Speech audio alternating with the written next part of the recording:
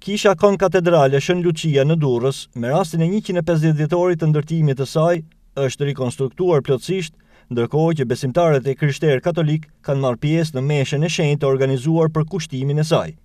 Meshën e udhëhoqi Imzot George Frendo, arkiepeshkvi i dioqezës së Tiranës dhe Durrësit. Paqja me ju. Dhe me shpirtin tënd.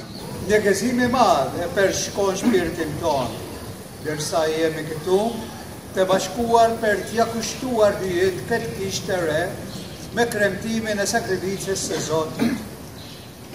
Të marrim pjesë me zel në këto rritet e shenjta, në një dëgjim me fe të fjalës së hyjët, në mënyrë që bashkësia e jonë e lindur prej një pagëzimi të vetëm dhe e ushqyer prej seljejtës tryeze eukaristike, të rritet në tempullin shpirtëror e përres një altari të vetëm, të forcohet dhe të përparoj në dashuri, të cilën shpirti shenjtë e përhap në zemrat tona.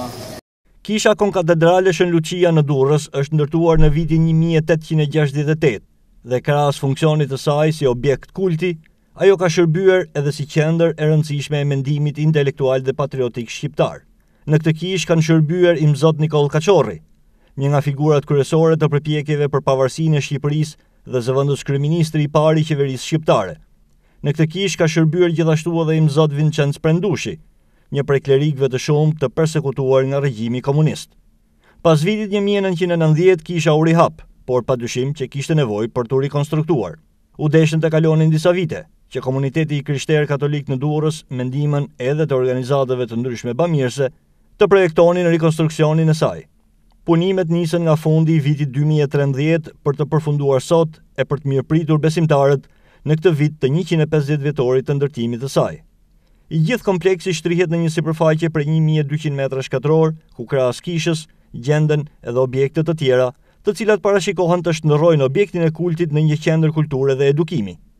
Rikonstruksioni i kryer ka ruajtur tërësisht karakterin origjinal neoklasik të kishës. Në meshën e kushtimit të Kishës Konkatedrale Shën Luçia në Durrës, morën pjesë gjithashtu edhe përfaqësues të komuniteteve të tjera fetare.